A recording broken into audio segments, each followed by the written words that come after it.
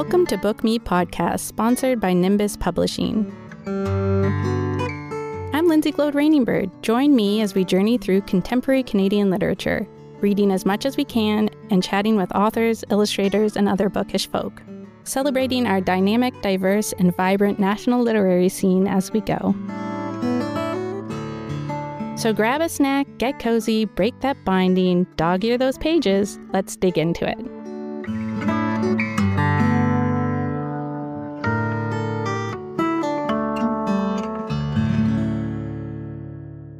Today we're chatting with Katherine Alexandra Harvey, author of Quiet Time. It's a darker debut novel about one woman's coming of age amidst addiction, toxic relationships, and mental health issues. Perfect for cooling weather, its unsettling vibes and masterful tension will have you uneasy until the last page. Aptly described as perfect for fans of Heather O'Neill, this is your autumn palate cleanser, a beautifully written book imbued with folklore, legend, and the supernatural from a gifted new novelist you're going to love. Welcome, Katherine. Thank you for having me. Thank you for coming. So you're from Newfoundland, right? I am, yeah. And you managed to get here through the hurricanes. So were you still in Newfoundland then when it was hitting you? And it wasn't so bad? No, it wasn't so bad. The West Coast got hit pretty bad, but the East Coast didn't get hit very much. You're the editor of Relit. The executive director and editor of the magazine, yeah. Tell me a little bit about what that's like and how it might have informed your own book or writing your own book. I was writing this book long before I took on that role. I mean, there's only been one issue, and that's, there's a bunch of reasons for that, but mostly it's funding issues. But editing anything will make you a better editor, a better writer. So I think that that's had a huge impact on me. And I mean, I read a lot for the relits. I think that any writer should read as much as possible and as widely as possible. So I think it will always make you a better writer. So one of the things I noticed most in your book that I really enjoyed was how everything's written unchronological. All of the different short chapters are mixed in between past, future. And to me as a reader, that made me think of just where her mental state was at the time. Is that kind of what the intention was? Or so when I started writing the book, Actually, the first section I wrote was the one when it's right at the beginning of the book when she's in the therapist's office. And I was at a place in my life where I was just starting to go to therapy and realizing all the things that are involved in the mental health system. And so I wrote that section and I had no idea what it was going to be. And then I just kept building on it. And I knew it was really important for me to interweave these things because I firmly believe that your childhood has a huge effect on you, shapes you as an adult. And I wanted to show how these things end up imprinting on us in the later years. And I just wanted to keep the reader, entertained. I wanted to keep it moving quickly. I think it's just my style of writing. I'm not someone who likes to go on and on and on and on. I love that kind of writing and I will read it, but I think from my own attention span, stylistically, it just made sense and it was very organic. I didn't really plan it. It just kind of it was how I ended up writing it. So yeah, short, punchy chapters. And that probably helped with keeping the tension, which I found kind of amazing how you kept that tension all the way through. I was just oh my gosh. Yeah, have a breath at the end, hopefully. Yeah, I mean, definitely. Don't want to give away the ending, but yes, you can breathe at the end. What was your motivation for writing this book? Tell me a little bit about your process coming up with it. I think it just had to do with the place I was in my life. I was going through a breakup at the time and I felt I needed to get some stuff out. I mean, I've always written. When I was little, I would write little short stories and put them in duotangs and make little covers and stuff. So, and I think I wanted to know that I could do it. I think I wanted to know that I could write a book. And so it just became kind of an outlet for me. And I was just working through things and writing them down. And I was working with the Heritage Foundation in Newfoundland at the time. And so I would go in 2 hours early in the morning and I would just write. It took about 6 years from start to finish, but I wasn't working on it the whole time. I'd step away from it for a while because it's a very personal book. And so I had to work through things myself in order to be able to write it. And there were times when it was just, too painful and I had to kind of take a step back. But, and then I had to be able to get to a place where I was able to let it all go because that's, by my nature, I'm very, very obsessive. And so that was a very difficult process. But I think that it was hugely healing in the end. Yeah, so talking about that, your main character, Grace, struggles with a lot of issues that might make her unreliable and sometimes unlikable as a narrator. How did you balance that while writing? And do you think that can kind of be a risky narrative choice sometimes? I mean, it's like the quote, like, if you want to make a monster, first you have to make a man. Like, everyone has to have dichotomies because otherwise they're not relatable. And I mean, a lot of things that this Grace character possesses, I was realizing in myself, and I had to kind of like accept those things and like be willing to acknowledge that like everyone played a role in it, and like she wasn't just a victim. And it would be just a flat character if there was no, you know, bad stuff. And you have to be willing to look at these things, and it was important for me to be able to do that. Yeah, and if you don't really know what's going through her mind when she's struggling so much, and then the chapters are all over the place, you're just kind of like not really sure what's happening. I really actually enjoyed that. I like not knowing exactly what was happening and if what she was experiencing was the real truth or just what she was perceiving. Mm-hmm. And you also imbued a lot of elements of supernatural and folklore and legend in it, which also helped with that kind of, is this all real? Mm-hmm. Is this all happening kind of feeling? Yeah. That was a conscious decision, and I did folklore in school, so I know a lot of these things, and obviously if I did it in school, it's of interest to me. So one of the very first things I wrote too was like the crow motif, and I was like, I can do something with this. I did want to kind of confuse the reader and make them question her reality, and, you know, is she experiencing these things? Is she, you know, mentally ill, which is obviously pretty clear she is. But it's also, I just thought it was like an interesting metaphor too, like the ghosts and stuff. And I mean, I grew up in a house that was really old, and I had a lot of like supernatural experiences and stuff. So, I mean, the little girl ghost like was based on something that happened to me when I was a kid. So like, it just like all fit, and it was interesting. And I wanted to like spook people out of bed and, you know, just confuse people. You did. It worked. But also both things can be true. She can be mentally ill and she can be actually experiencing these things. Mm-hmm. My mother-in-law has a childhood story where they grew up in an old house out in, I think, in Onslow. And she told her mother one day, why do you always rub our heads and like say goodnight to us and stuff? I don't like that. Can you stop? And her mom was just like, I don't do that. Oh my gosh. So there's That's creepy.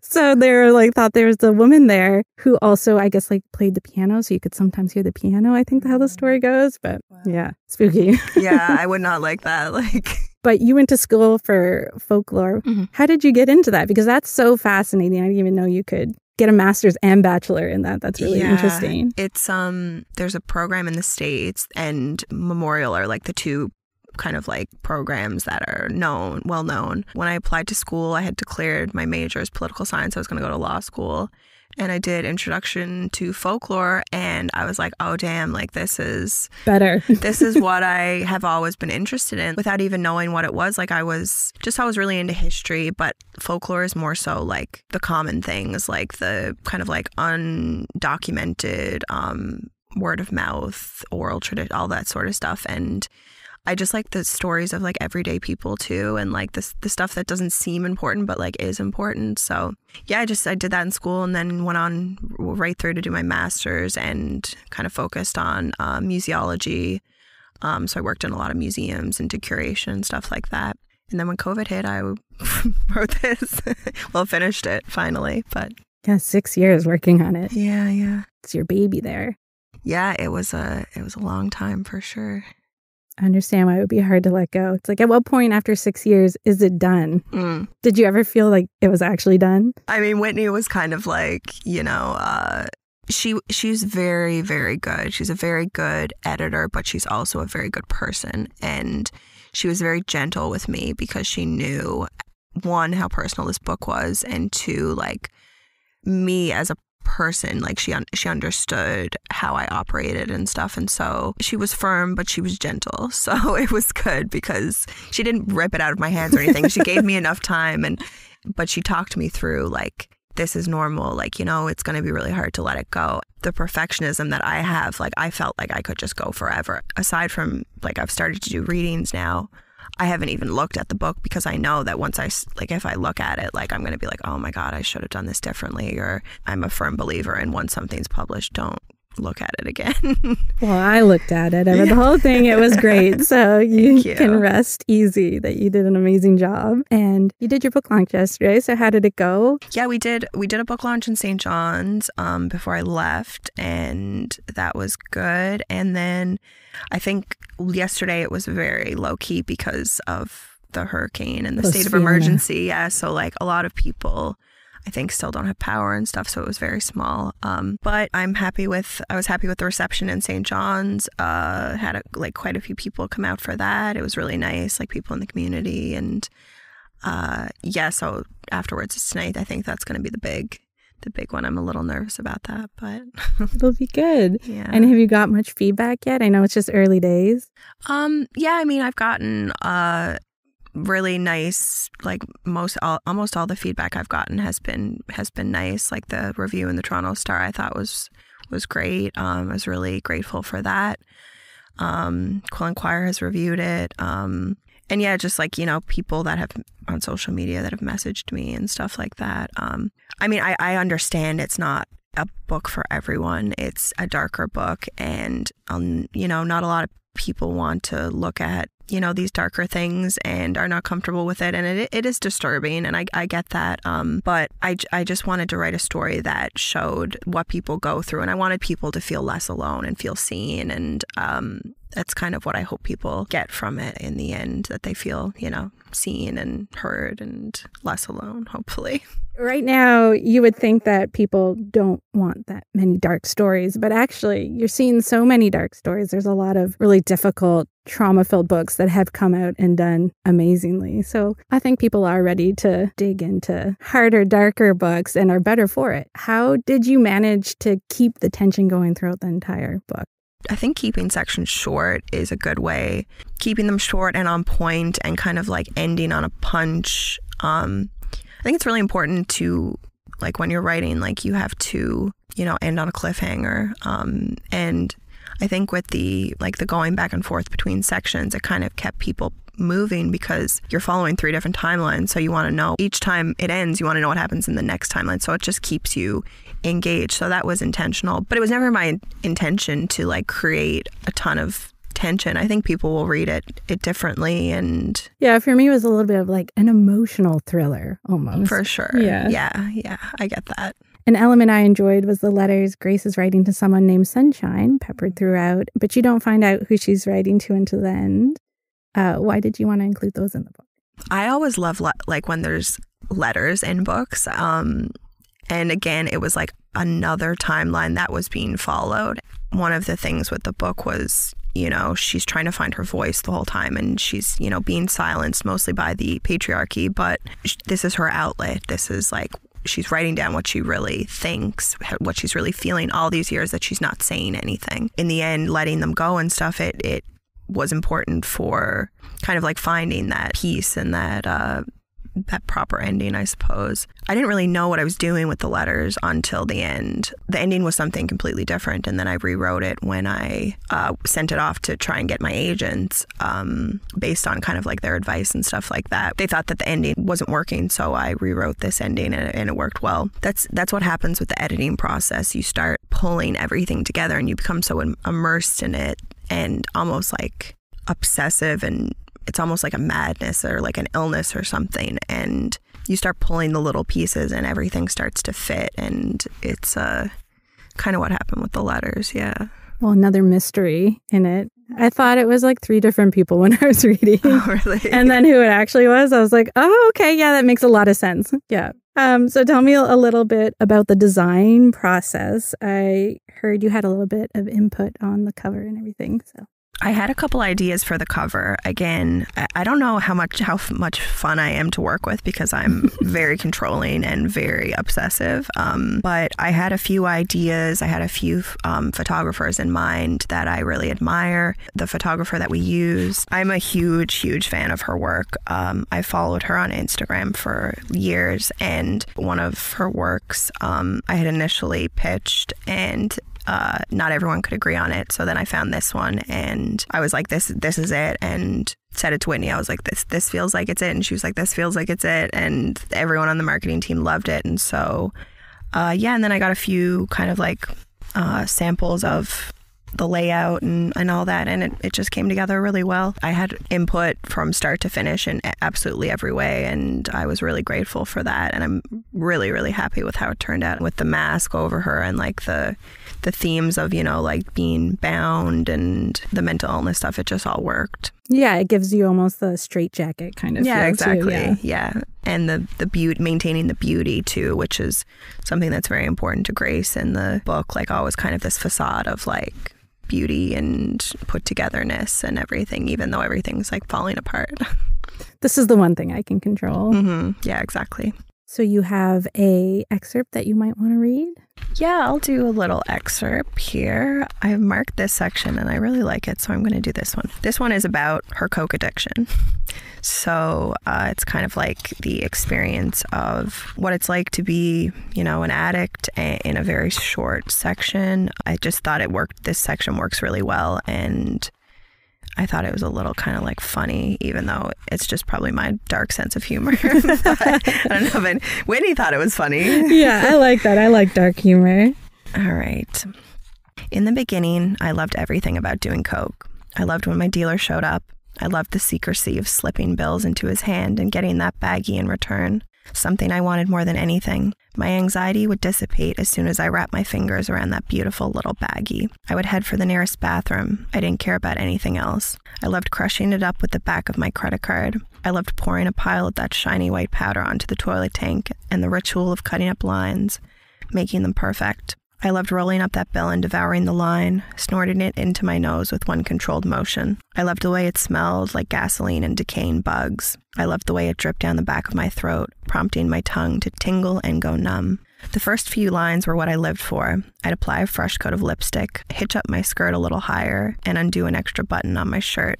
When I emerged from the bathroom, I was myself again, confident, sexy, high. It was how I wanted people to see me. It was who I wanted to be. I was quicker with my wit, sharper with my comebacks. Mostly I loved coke because I knew who I was when I was doing it. I knew everything about that girl. She was sure of herself. Everyone loved her. Men and women wanted her, and she always got what she wanted. But after those first few lines, the want became need. I was no longer in control of myself. I didn't know what I was saying, where I was going. I was shaky, spilling all my secrets, talking simply because it felt good. I just wanted that next bump. It was all that mattered. I had to maintain the feeling. I didn't want it to ever go away. Fiending, wild-eyed, scanning the room. Who has coke? Do you have any coke? Where can I get more coke? I became sloppier. The ritual was no longer important. I just needed it now. I didn't even try to conceal it. Snorting key bumps under my coat, white powder caked in my nose. I didn't care about anything. I just needed it now. I would pace around the room as the sun came up. Some guy passed out nearby. I wanted out of my skin, out of my body, out, out, out. It wasn't fun anymore. This isn't fun anymore. Cutting up lines not because I wanted to, but because I couldn't stop. Self-loathing would come. When the coke ran out, the self-loathing would come. Lying in bed, crying and praying to God to please let me sleep. Please kill me. Please, God, just let me die. Let me die tonight so this will be over. I can't take it anymore. Please let me die, please. That part I didn't love so much. That's so good. So yeah, just a really light, pleasant read, really like warm, fuzzy feelings. Of course, yeah. Take it to the beach, take it on vacation. Mm-hmm. No, it's so good. Thank you. I always want to know what authors are reading. So what book are you reading right now? I just finished House of Mirth by Edith Wharton. I've been reading a lot of like John Cheever. I read Patricia Highsmith's The Price of Salt before that. Been reading like the Bronte sisters, which I do every like over and over, but it's just like incredible every time I read it.